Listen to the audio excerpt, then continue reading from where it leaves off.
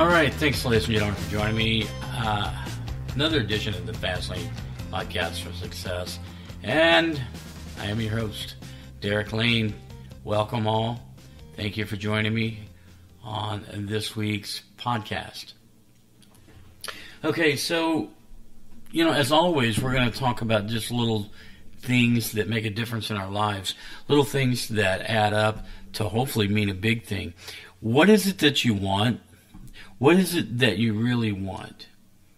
Do you really want just tons of money? I know everybody's going, yes, tons of money. But think about it. I mean, what is it that money is going to do? Money is just that. It's just money. Is it going to buy you things? Well, yeah. Is it going to keep you from experiencing pain of not having money? Well, yes, if you have money. Is it going to change you? Potentially, yes. Is that what you want? You want to be changed? Maybe, maybe not. There's the old saying that, fake it till you make it. Act as if. Que quiera sera. So, we have to discover what it is that we really want and set about to obtain those things. If it's that, well, I want money so I can travel. Well, what you really want to do is travel. Well, I want money to live in a bigger house. What you really want is a bigger house. I want money so I can impress my friends. Well, there's a lot going on with that statement. But my point is, you really need to understand what it is that you want. Money is just a vehicle in everyone's mind to obtain the things that you want. There's a lot of people that are extremely happy that are not rich. There are a lot of people that are rich that are extremely miserable. So I would tell you that you need to concentrate on what it is that you want. If you want to be a successful entrepreneur, business owner, that's great. Discover what it is that you're going to do, make, sell, be a part of it. But it comes from within. It comes from change. If you've been trudging along in bland mediocrity, doing the same thing, hoping for a different result. And I know I hate that cliche. I really do. I hate it. Any definition of insanity. I don't care. But the point is that if you are doing the same thing over and over, you're not going to see a different result. You need to tweak things. I've told you this before. Tweak things, adjust things, adopt a new mindset, a different mentality. The people in your lives, if they're important to you, you owe it to those people to refresh, to be a little more engaging, a little more entertaining in your personality. A little more spry in your thinking. That's who people want to be around. People are dying for knowledge. They have an insatiable thirst for knowledge and experience.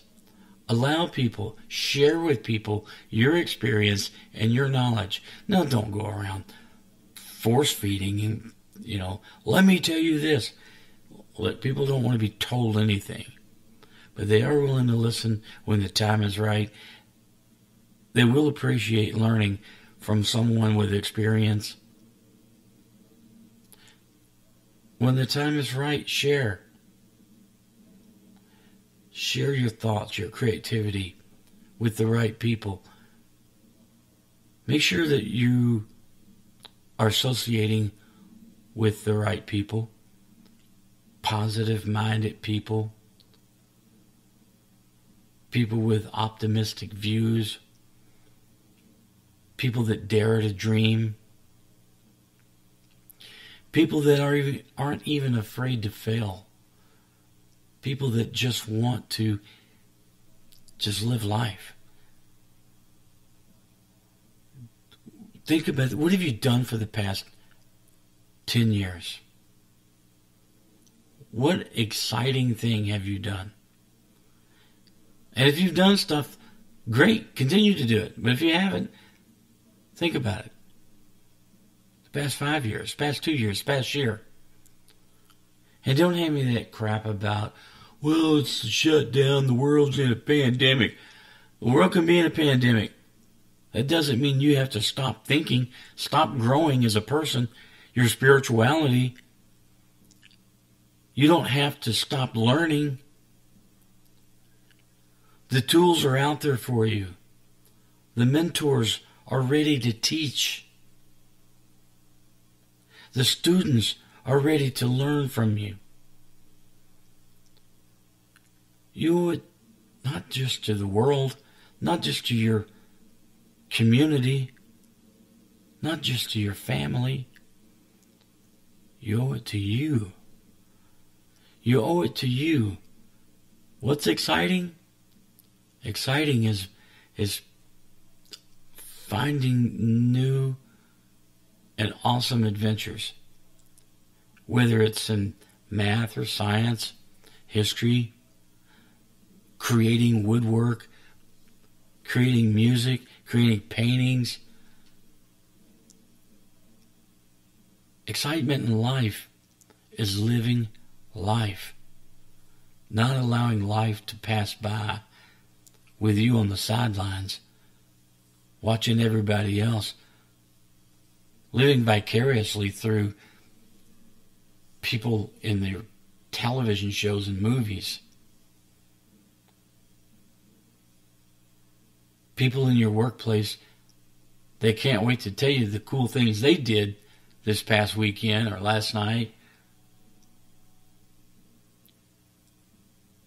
You be that person.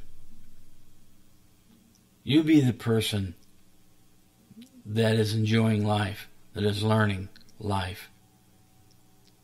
You be the person that dares to get out of your comfort zone, that dares to try something new and different.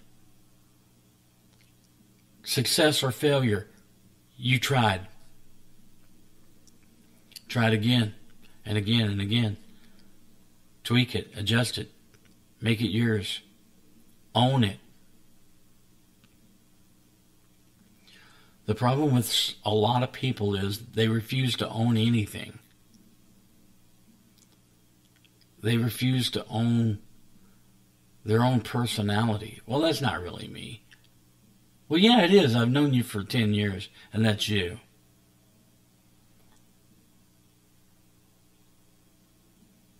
If someone points out your habits, your idiosyncrasies, that is a routine. That's a mentality. That's the way that you think. That's the way you process thinking. You've got to change it up. Laugh at yourself. Have fun. Wear a smile.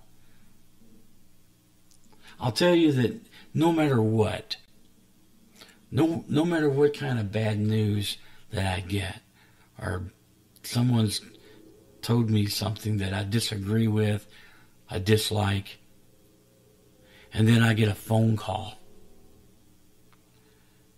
I don't know this number. Could be a potential speaking engagement, a business opportunity. I don't know. But even in my worst moods, even when I'm not really feeling it, when I answer that phone, I got a smile on my face.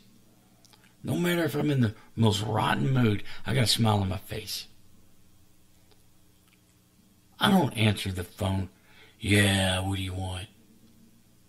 Oh, for criminy. No. No matter what mood you're in, answer the phone and answer it with just zest and just, hello, how are you? Thank you for calling me. Wrong number? That's okay. You're trying to sell timeshares? Not interested. Maybe you are, I don't know. Point is, you need to own who you are. And who you are needs to be a positive person. Someone that can not allow the junk that goes on in our society, the junk that gets thrown at you in life, to dictate your mood, to dictate your emotions, to dictate negative crap that's being thrown at you. You can deflect it with a positive attitude. Take the worst scenario.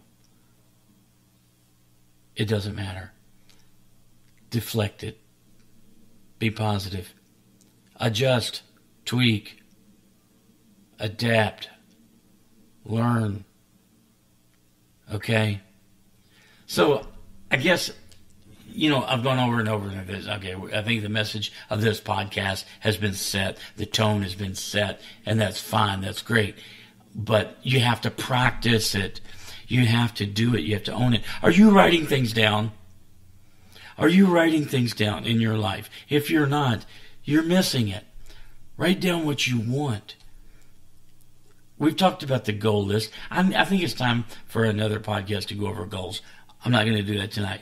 But the premise is, I own, I am